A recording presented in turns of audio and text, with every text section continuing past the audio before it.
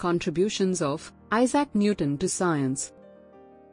The most important question is being asked in the B.ED exam by all the universities.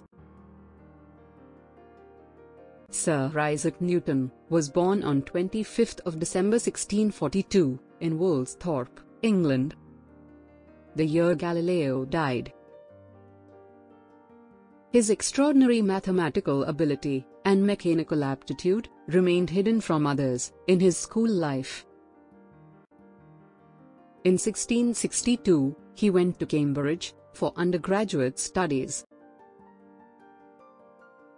A plague epidemic in 1665 forced the university town to close, and Newton had to return to his mother's farm. There, in 2 years of solitude, his dormant creativity blossomed in a deluge of fundamental discoveries in mathematics and physics. Binomial theorem for negative and fractional exponents, the beginning of calculus, inverse square law of gravitation, the spectrum of white light, and so on. Returning to Cambridge, he pursued his investigations in optics and devised a reflecting telescope.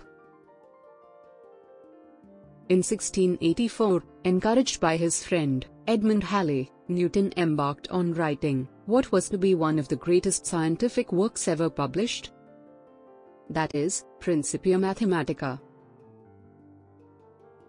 In it, he enunciated the 3 laws of motion and the universal law of gravitation. His writings on physics and mathematics represent only 1/5 of his total production. He rightly achieved an outstanding reputation for his remarkable contributions.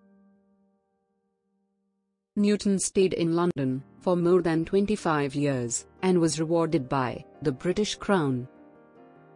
His studies and experiments are never stopped until his death in 1727. Thank you for watching.